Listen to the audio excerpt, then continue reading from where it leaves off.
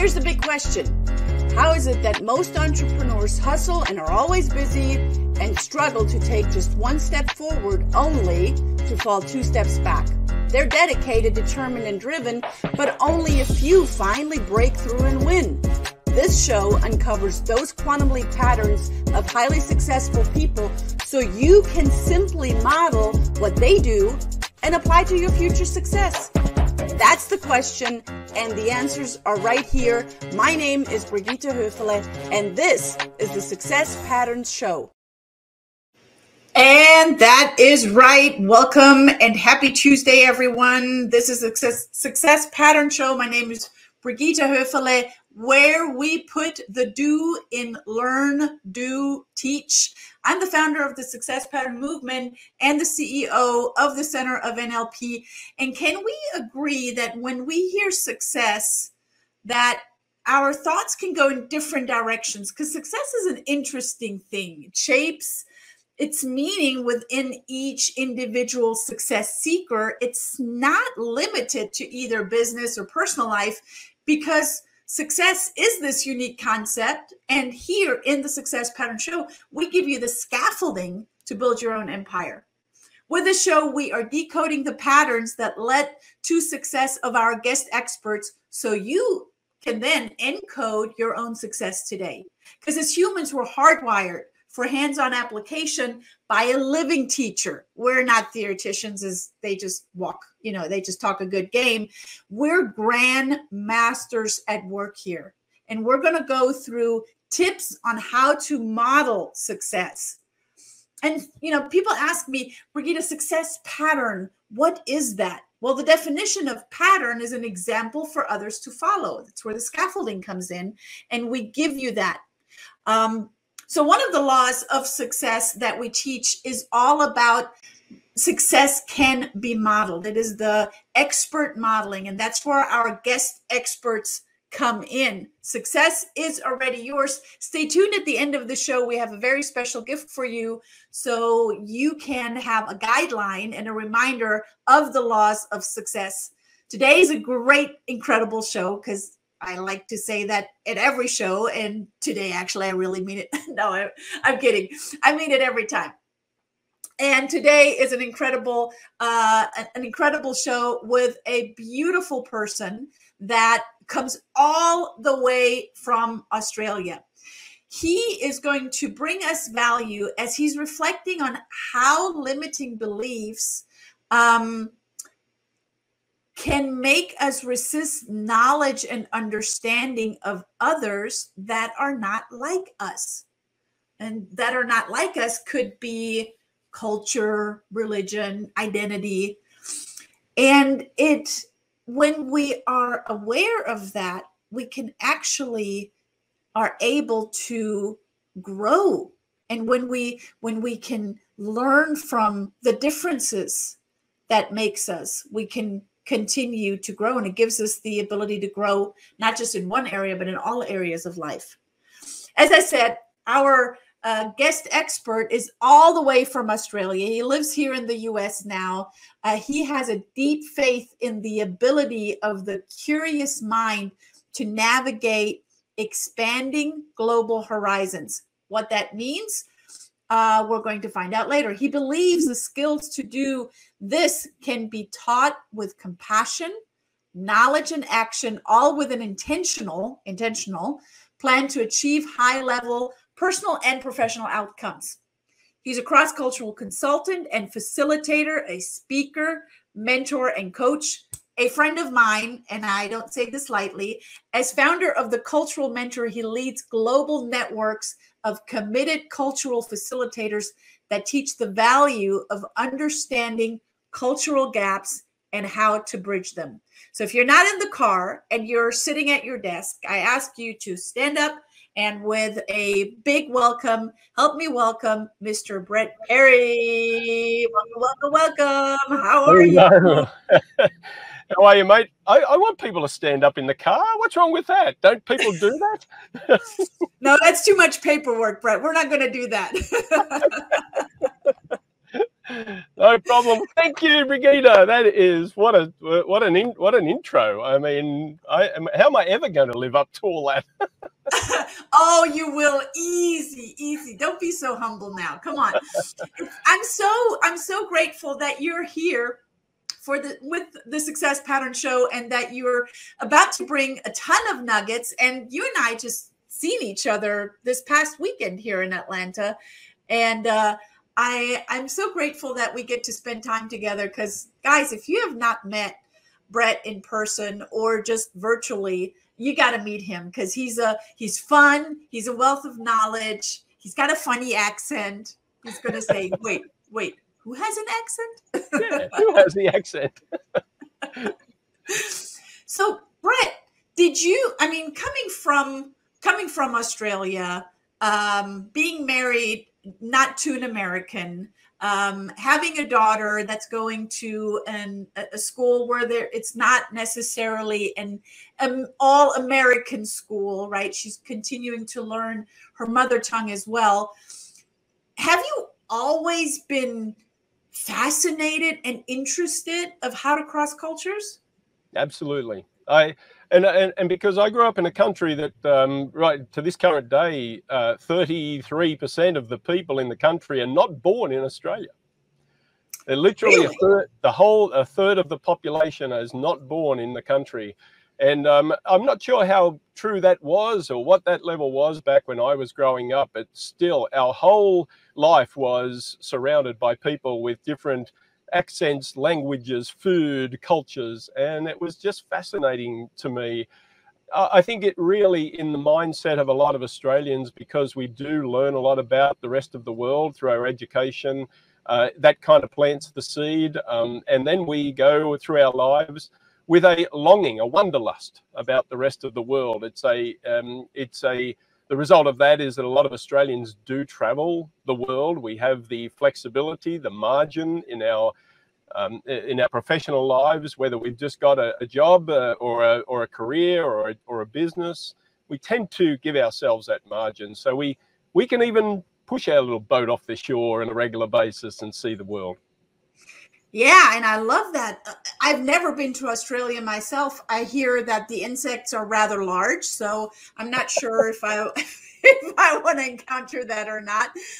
But the fascination and the continuous growth and never ceasing hunger to learn and to explore. How are you passing that on to your daughter? Well, you might say now she's 12 and she's almost a teenager. It's like with a lot of rolled eyes, but it's like, oh, culture again, Daddy. But it is really has been a part of her life. I mean, I tell people, look at the difference between my upbringing and hers. I did not fly on an aeroplane until I was 15 years of age. She was a frequent flyer with United before she was one. This is a contrast in her upbringing that is just one of the aspects. She speaks 2 languages fluently, like a native, English and Polish. She's been to 14, 15 countries, is a citizen of 3 countries.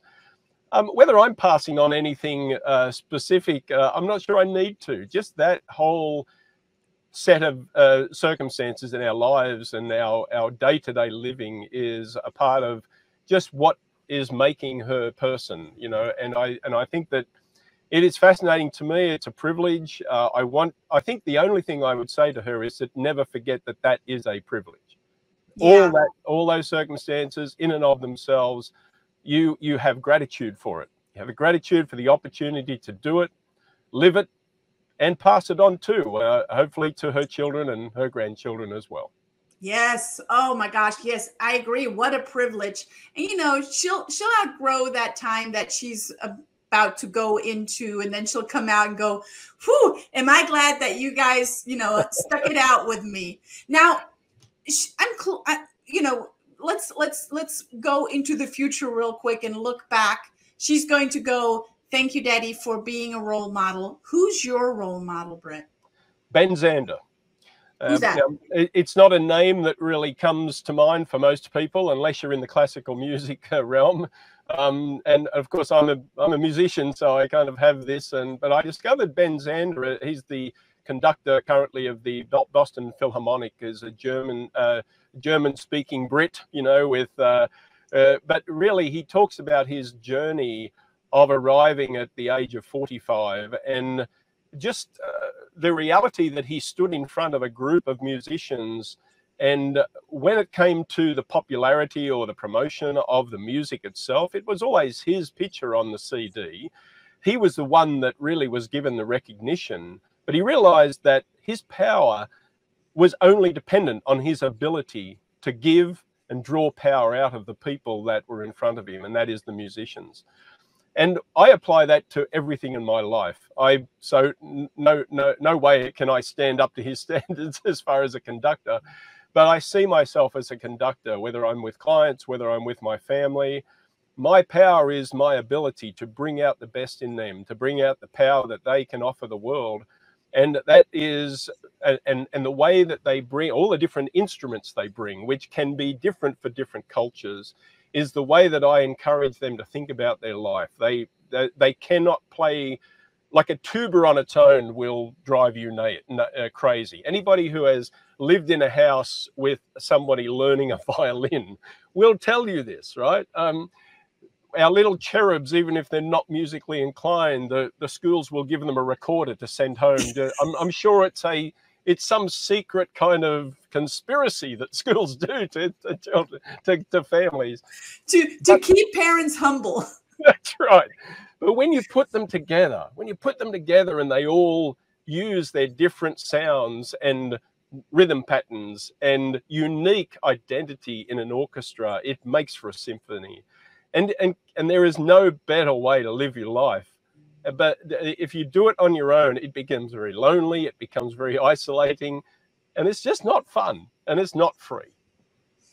Yeah, and I wonder if there is if this is also an analogy of the training that you do, because you're being brought in by large organizations to do what? Share with us. Well, oftentimes I'm asked to come in and just, I guess they ask me to come in to teach about cultures in terms of their curiosity to know about particular culture that they might be working with or interacting with, or even in the case of expats going to, yeah. And what of course, I take a step back and say, well, none of this matters until you know yourself. Right? Until you get some self-awareness, understand yourself, look at yourself in the mirror and say, what makes you tick? What are the valuable and valued things that bring you to this planet as a human being? And then we're going to pattern what are the contrasts, the similarities, and that's what they pay me to do. They get me in to say, what are the strategies, what are the real return on investments that we need to exercise when we're working with these wonderful people all around the world, so that we become the very best organization, the very best group, the very best nonprofit, the very best individuals we can be in those situations. And, you know, I'm just so, again, I get back to this whole thing of gratitude and privilege. I really have to pinch myself to this day that how did I get into this? How did I manage to be able to live this wonderful life of meeting, interacting with, and just learning from my clients as much as I think I can pass on knowledge is an important strategy in all that process. Oh, I love what you just said, and I want to go deeper into that. Learning from your clients. So you're being paid to teach your client something, or a full group of people, and yet you're getting something out of it. That's a unique concept. Well, for some people, it might be unique. And I want to learn more about that. What are you getting out of when you teach? Well, I'm getting knowledge that is in the aspect of their life experience. Everybody is unique. Everybody I get to work with. Now, I could work with 10 different Irish people, or 10 different Polish people, or 10 different German people. And I can see different patterns in their particular lives, and they have a certain worldview, a certain perspective of the world and their interaction with it. And I make mental notes. Actually, a lot of times I'm just not smart enough to remember all this. So I have to make physical notes. I write this down. I leave the sessions and I have to stop and I have to center myself, and I have to write down the wonderful learnings and the generous giving that they've shared with me during these sessions. And I tell them this. I say no pressure, but I'm in to learn just as much as I am to pass on. None of this matters unless I am willing to humble myself at your feet and say, I do not know everything. I am your servant, and I am here to draw on your experiences to make it relevant for the situation you're going into. That's a true leader speaking right now. Will you finish the sentence for me? Leaders are detectives.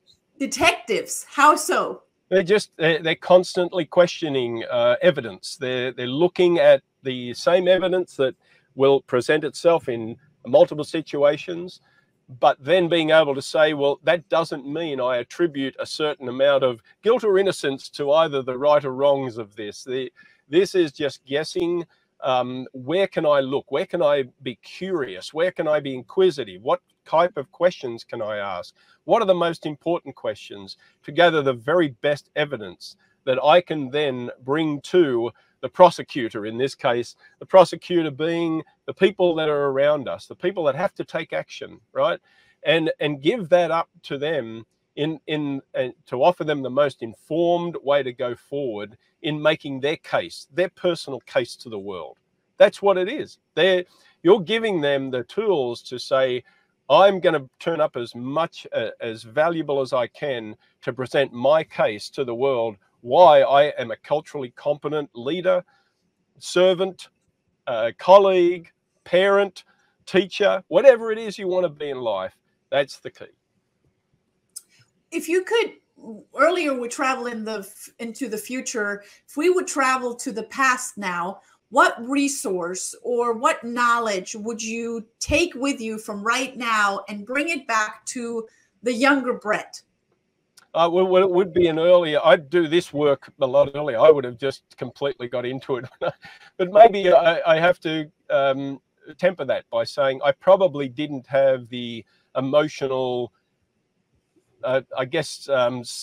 sophistication to be able to look at it through a very wide lens and an empathetic lens. So when you're younger, I think it's more difficult. That's why I think it was more difficult for me, because I grew up in a very kind of monocultural surrounding in terms of my family, but I was surrounded by culture, but I didn't really take advantage of that early learning. It was there and I loved it, but there was certainly so many other lessons I could have taken from it. So constantly learning, which, hopefully it's what I encourage with, I talk to my daughter's teachers, and I talk to other teachers, and I say, we can teach maths, and we can teach language, and we can teach science, and we can teach history, but adding culture, adding that kind of aspect to a student's rounded education will give them the opportunity that I wish I had when I was that age. Yeah, me too. Absolutely. Absolutely. The work that you do is unique. Well, not necessarily unique to me, because you and Christian work, side by side in the same area of expertise. And yet it is so necessary. I find it I want to say interesting, but I'm looking for a much heavier word for that. I find it flabbergasting that not more organizations are investing in bringing you and Christian and the work that you guys do in to educate people that are crossing cultures, to educate organizations that are crossing cultures, to assist expats. Why do you think that is?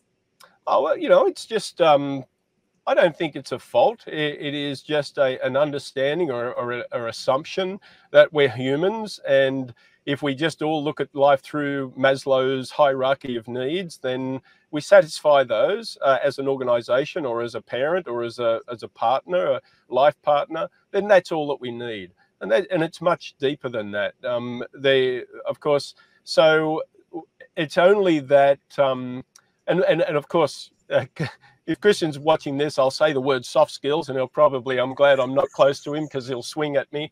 Of course, they think it's a soft skill, but, and I learned this from Christian, is to reframe that. This is not a soft skill. This is a skill that is well needed. It's a power skill. It gives you an edge to be able to navigate, interact, react in the right way to cultures, people that, and I'm just not talking about country cultures. We're talking about people who pray differently, people who love differently, people who speak differently, people who look different, right? This relieves so much of the amygdala response of fear in our lives. And I call it basically tearing down the bars of the prison of ignorance. And it is, I was very honored recently to be asked to come and speak at my daughter's school, and her social studies teacher said to the students in front of me, said, I think Mr. Parry is really an ambassador of peace, because really isn't this in a classroom full of people, kids, that a lot of them had parents that weren't born in this country. If we could just understand each other and respect each other from all our backgrounds, we wouldn't have conflict. We wouldn't have misunderstanding. All would be left would be the joy of interaction and connection. And that's true freedom. And it's hard to explain to somebody who doesn't want to be curious about people around them and free themselves, because it is, I've seen people, I've had people in my family that are in that prison, and I love them, and I wish for them that they would be able to break down those bars. But I know how difficult that is. I understand it. I'm empathetic to it. I'm not accusatory of it. I just hope maybe one day I can lead them out of there. Ambassador for Peace. I shall have a new name for you. I like that. I like that. What, out of all of the things, and you speak to so many things with enthusiasm, out of all of the things, what really makes you jump out of bed in the morning? Well, when I was younger, it was those damn spiders in Australia. You get one of those in your field of vision and you get out of bed really quick. Oh my gosh. Are they really that big? Only about the size of your hand. They're very furry and cuddly, trust me. But it is just the initial reaction to them that might make you jump out of bed. But nowadays, it's just life. It's life. I am so blessed. I get out. I'm married to, you've seen my wife, one of the most beautiful women on the face of the planet, and has forgotten more languages than I'll ever speak. And deeply passionate, and a great mother, and of course, just in my house to get out of bed and walk past and just kiss that beautiful woman on the cheek is a privilege. So that's good, right? That's a great start. And then the rest of it is just getting out and doing what I do. I'm so humbled to be able to meet and interact with people I do from all. I mean, you turn up to somebody and they say, well, the other day, my mother was Lebanese and my father was French, but I grew up in Austria, so I speak German, and I speak Arabic, and I speak French, and I speak English. And it's like, if you walk past these people in the street, you probably would not even think of the depth of sophistication and knowledge and things that you could mine from their mind and their experiences. And that's what and oftentimes those people walk through life and they don't even realize the depth of what they can pass on to either their children, their parents, their partners, their teachers, their business colleagues. And that's kind of, I think, an exciting thing for me, is if I can get them to realize it's not about me telling them, it's about them. It's in them already. It's in everybody. It's about me. It's like the getting back to Ben Zander, right? Mining that power. The power's there. You just have to get it out, right? And it's just fascinating. I love it. I'm curious, and I don't know about this, but I'm about to ask you, have you written a book yet? And if not, is there a book in you? Yeah. They say there's a book in everyone. I agree. I've tried to write. I love writing. I think English was one of my early passions in my life, and when I say not the language, the act of writing, the expression of it. I'm a musician. I love the expressiveness of music. I probably would be faster to write a song than I would be to write a book.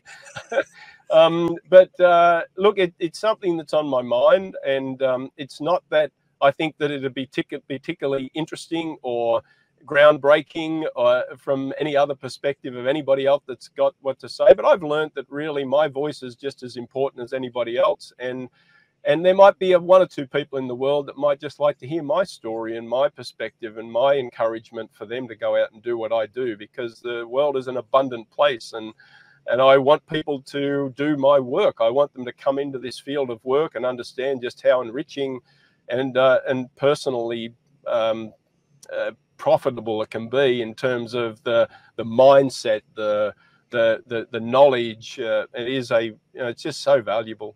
Yeah. And I'm pretty sure that over the course of, I don't know how many, it must be thousands and thousands of clients and customers that you have served over the years. And they all have this, you just told a story of one person over a half a minute, and that was already rich. The richness of the people that you get to encounter with, the richness of the stories of the people that you get to hear, and how they have crossed cultures and what they have learned and experienced and been challenged over the years.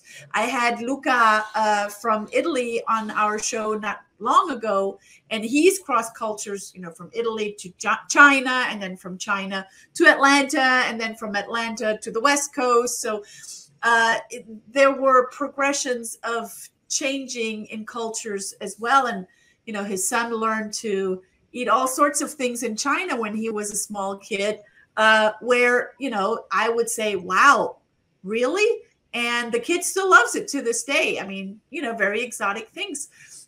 So there's richness in stories. And back in the days, we would just sit around a fireplace or a fire, not even a fireplace, but a fire, and tell those stories.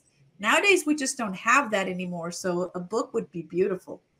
Yeah, maybe it will. Yeah, maybe we could do that for sure. Well, I encourage people, even then, those mining those stories in the people that you interact with every day, and not to just walk past and assume that somebody has a particular identity because of the way they look or the way they sound. They're just asking questions, as long as it is from a true heart of curiousness. Most people are not intimidated by that. It is a really generous way to start building relationships. And again, getting back to that whole detective ideas, right? It's about really gathering the evidence of what is the best way for me to work with you, interact with you, that values me, values you, and also the sum of our are better than our parts, right? So yeah, I agree. I have one burning question that I want to ask you before we leave. What is the number one key to success for you, and what is a habit or a ritual that you use to get to that? I think open-mindedness, and it can be a negative as well as a positive. And I'm not sure I've really wrangled with the good balance, but I do admit that I'm a shiny penny guy. So when somebody puts something in front of me that I find fascinating, it's like I'm the cat chasing the laser pointer. But you know what it's done? It's actually really brought me to some wonderful opportunities in my life. And maybe it takes me a long time to see that something is not as enriching for me as it could be, and I probably spend more time on it than I should. But you know what? Even in that, there is a lesson. Even in that, there is a lesson to say, well, okay, I will understand that when I start to feel like I probably felt like a year ago, then maybe it's time to move on and now concentrate on the things that really make me tick. Yeah, that's a really good pattern to have, taking inventory. Yeah, that's beautiful. Yeah. Brett, you're such a fascinating guy, and I get to reach out to you anytime I want. I mean, I have you literally on speed dial if I want to, but how do people get in touch with you? Oh, well, you know, I try to be as active as I possibly can on the social platforms, Facebook and Twitter when I kind of get some time, or usually I'm drawn to that by other people's posts. There's certainly LinkedIn. I love LinkedIn. I've discovered LinkedIn as a really wonderful way of connecting. There is another great site, and I often direct my clients to it, and that is internations.org.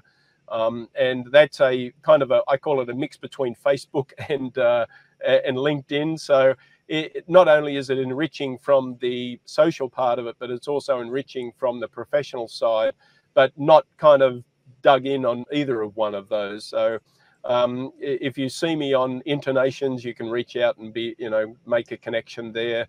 And of course that starts groups and all those kind of things. But that's the main things. And of course, just any, Brett at culturalmentor.com. Just, send me an email. I'm more than happy to have discussions, just regular coffee chats with anybody, because you bet I'm going to start asking you questions. I'm going to find things out about you that no doubt. Yeah, I love it. It's just part of the process. So yeah. And within that process, you might learn one or two very unique Australian words. I bet you will. You absolutely will, mate. No worries at all. Bloody oath. You'll get a fair dinkum chat out of me. That's for sure, mate. I love it. So, guys, get with Brett Parry on LinkedIn, on internations.org, on Facebook. You see it right here, facebook.com/cultural mentor. Get with him. You're going to find him. He's the only Aussie guy out there that's named Brett Parry. So he's really easy to find. He's really easy to talk to. He doesn't bite. He's not like the fuzzy creatures that he talked about in his bed. So get with Brett. Brett, thank you for taking the time to be here with us on the Success Pattern Show. I really, really appreciate you being here. Well, I appreciate you, Brigitta. It is so wonderful, and I can't wait to see you again in person. We can cook some more meat and drink some more beer. Let's do it. I love it. All right, mate. Thanks. Thank you so much for being here. And guys, tune in again next week for more success patterns and for another great guest expert here on the Success Pattern Show. Thanks for tuning in. Thank you for tuning in to the Success Pattern Show at www.thesuccesspatternshow.com. My name is Brigitta Hoeferle.